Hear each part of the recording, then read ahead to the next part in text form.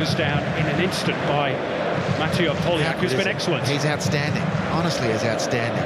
That's one way to beat the steel trap of the Wanderers. It's the long diagonal switch of play. But how quickly did Poliak read it and react to snuff out the opportunity? But more of the same from Nikola Petkovic from left to right and Sasha Ognenovski from right to left. It's a great outlet if they can get their passing right. Now Poliak involved in an attacking sense. Pollens with the cross towards the back post. Combination of Kalva and Ognenovski getting out of harm's way for Sydney FC.